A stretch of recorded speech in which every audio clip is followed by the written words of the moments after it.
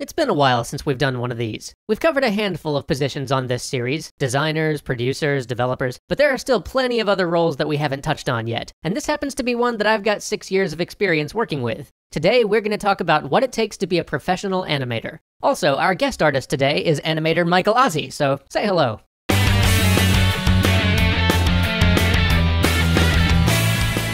So what does an animator do? We're essentially puppeteers. We take inanimate objects, be they clay figures, digital character models, or drawings on paper, and we create the illusion of life and motion. We're also actors in a way. You may never see us performing on camera, but every animated character you see is an extension of the animators, voice actors, and motion capture performers behind them. We are all about crafting movement and performance, transforming that inanimate object you're looking at on screen into a living, thinking character you adore. Okay, so how does one become an animator? Where do you start? My first piece of advice to you is to acquire a specific book. Go pick up The Animator's Survival Kit by Richard Williams. Just about every animator I've ever met knows this book, and probably owns it. It's one of the best books available on the fundamentals of animation. It mostly describes things in terms of traditional hand-drawn techniques, but the principles it covers apply to every form. Speaking of which, you should decide what kind of animation you want to do. What style interests you? Computer animation? Traditional? Stop motion? Pixel animation? What medium do you want to work in? Film? Games? Visual effects? Do some research. Learn how these different formats of animation work. The same fundamental principles apply to all of them, but each medium has its own specific workflows and challenges. Knowing what kind of animation you want to do is going to help you equip yourself with the necessary skill set. Now, you don't have to go to school for animation to become a great animator, but there are a lot of good schools out there. The top North American 4-year colleges I usually hear about are CalArts in California, Ringling in Florida, SCAD in Georgia, and Sheridan up in Ontario. All of them are great schools, but they can be pretty expensive. If that's not the route you want to take, but animation is something you know you want to do, and especially if you want to be a 3D animator, then I highly recommend Animation Mentor. It's an online-only trade school that you can enroll in from anywhere. Their course is excellent, it's taught by exceptional animators who are all currently working in the industry, it's less expensive than most 4-year programs, and their graduate employment rate is pretty darn impressive.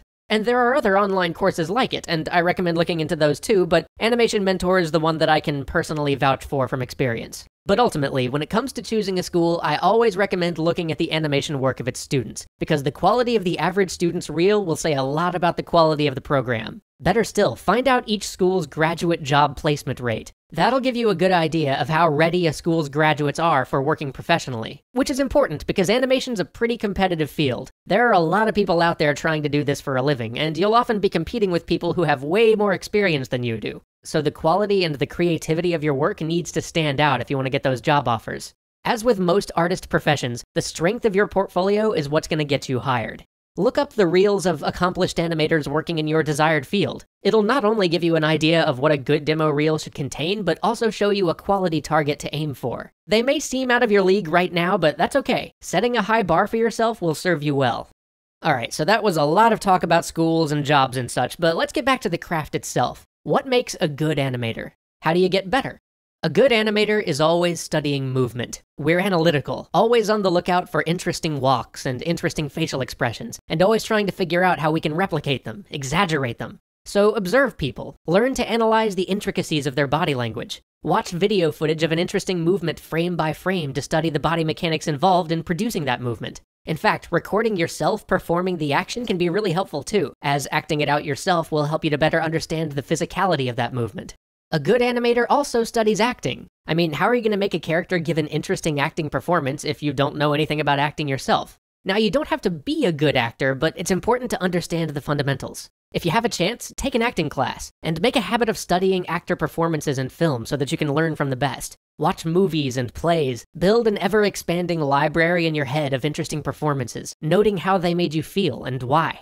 A good animator also studies other people's animation, but it's very important to remember that studying real life should always take priority. Ultimately, reality is the source that all animators draw from. We exaggerate it and we stylize it. An animation is one animator's interpretation of reality. So if you're only analyzing other animators' interpretations and not the source that inspired them, the only thing you'll know how to replicate is someone else's interpretation, and your work is going to become derivative. That said, it can be very useful to learn interpretation tricks from the greats who came before you, to dissect how they stylized reality so that you can find ways to better do so yourself.